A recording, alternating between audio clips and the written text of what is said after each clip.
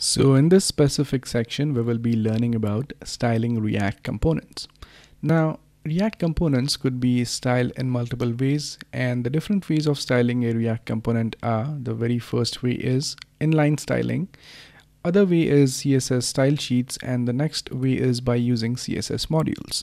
So in this lecture, let's look at the very first way of styling elements, and that is by using inline styling. So in order to learn about inline styling, let's create a new component in here, and let's name this component as, let's say, inline component.js. So this is going to be a functional component, and in there we are actually going to have some sort of a heading, and we are going to learn how to style that. So first of all, I'll go ahead and say export default function. Let's call this thing as inline component, and actually it's better if you just rename this thing with the first letter being in capitals, so that would be better. So I would export default function inline component, and then over here I'll make this thing return a div, and within this div I'll add an h1. Let's say this is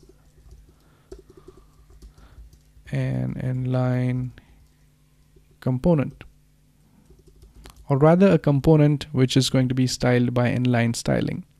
Okay, so once we have this component, let's render this up on the home page, which is this page, and see how it looks like.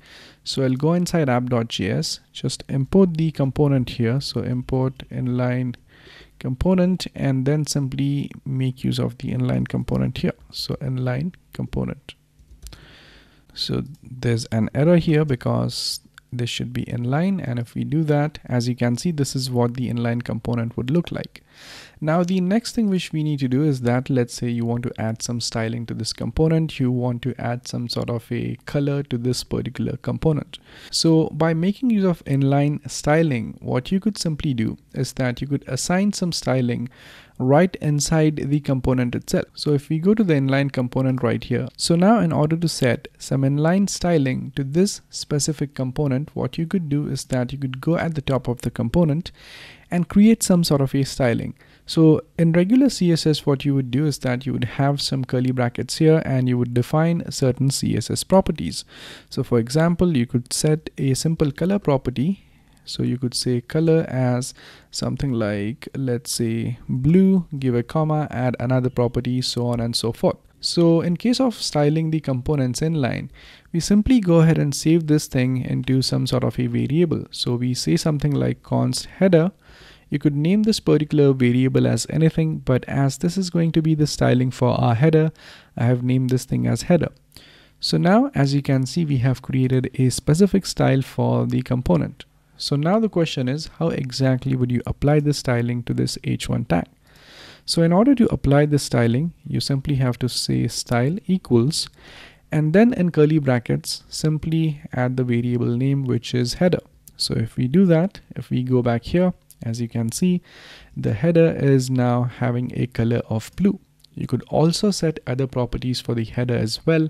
So for example, you could go ahead and you could say the font size is going to be something like 40 pixels. So you would say font size 40 px. So we'll notice that the syntax which we are using here is actually the property of font size. So as you can see, the font size has changed, and if I do 140 pixels, it will change to this. So there's one thing which you need to remember. The syntax which we are using here is not the regular CSS which we are using.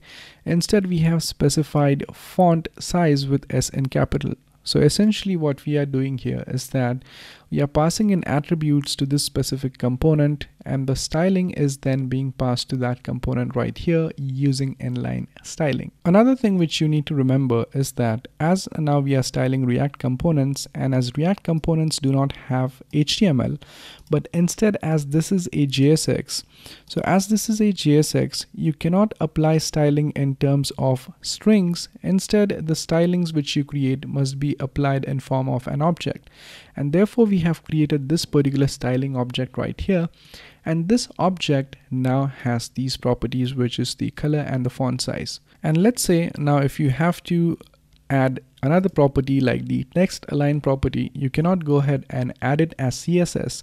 Instead, you need to say text align in this manner right here. And the reason for that is because as this is an object, you are essentially passing the CSS styling in terms of object properties, and the object properties are defined in this way.